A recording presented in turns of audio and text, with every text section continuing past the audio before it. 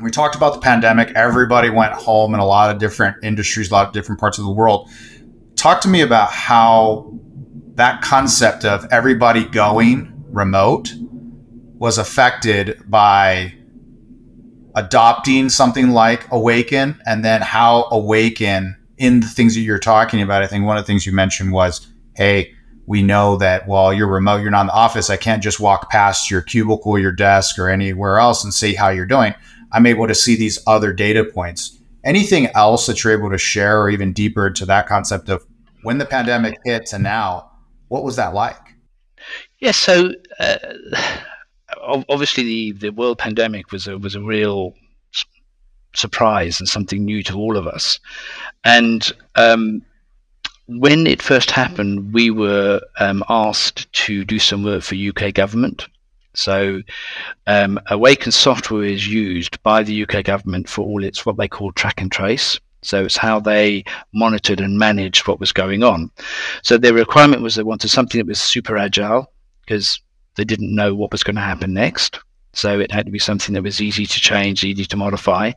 They also wanted to have everybody work from home. So we had connected to 25,000 home workers that were managed by 29 call centers or BPOs. So we connected to the BPO, then the home workers, and then back to NHS England, which is our national health management systems, and the coronavirus database that was set up. It was called CTAS. So we were able to set that up and create that infrastructure within 72 hours. And then we worked with the UK government each time there was a change, and had all the analytics behind it, so they could see how people were doing, how patients were doing, you know, how the callers, patients, how the public was doing, and how the agents were doing, and reach out for additional training, for support, all of those sorts of things, and also make sure that they didn't have anybody asking for things they shouldn't ask. So it was a little bit of protection. You know, when you're trying to recruit 25,000 people in a very short space of time, security is of a high is a high priority. So, you know, somebody say, well, can I get your account number, or can I get data that they didn't need? That would immediately be highlighted and could be dealt with.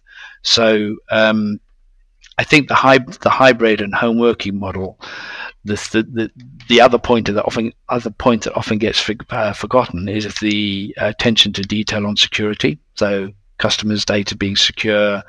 Is there someone stood over the shoulder watching them typing credit card information, etc.? So he's been able to use that to what we call redaction. It redacts the information as it comes in. So even if someone was standing over their shoulder, they wouldn't be able to see it. What that did for us, and I think the entire industry, is it made people get comfortable with home working or hybrid working very quickly. It made them implement an open gateway way of working, where they would have a gateway, a secure gateway, but open enough that you could connect, because most people would not open their systems up at all. If you weren't in the office, you couldn't do anything.